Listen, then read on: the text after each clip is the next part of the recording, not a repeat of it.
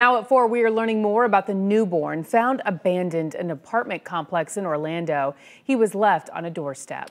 Neighbors found the baby boy just 1 day old Saturday morning. The baby's mom has not been found. News 6's Eric Von Anken is live at the Willow Key Apartments off Kirkman Road. That's near Metro West. And Eric, first question we all have is, how is that baby doing? Very well, Ginger. I'm very happy to report the baby's at the hospital. Fortunately, paramedics got to the baby here at the apartment complex before the heat got to that baby. We just talked to the woman on whose doorstep the baby was left. Listen.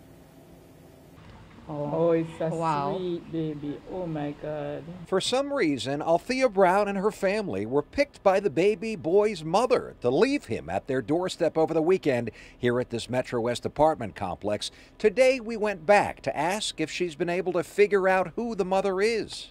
You don't know this mother? No clue. You have no idea why she left the baby here? No idea.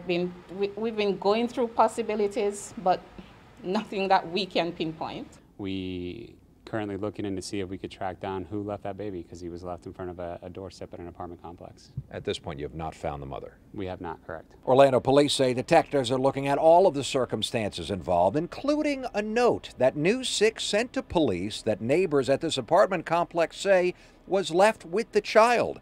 We're not showing you what it says because it describes a serious, violent, domestic violence situation between the baby's mother and father. The mother could be in danger. Correct, yeah.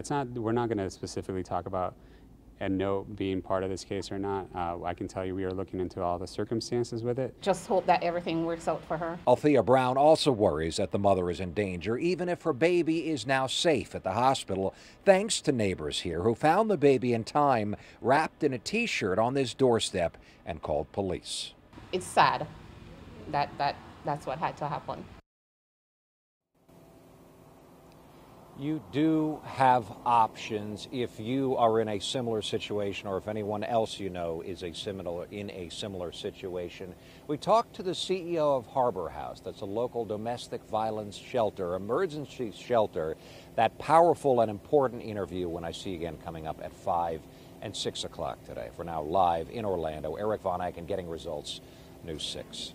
Just so happy someone found that baby in time. Eric, thank you.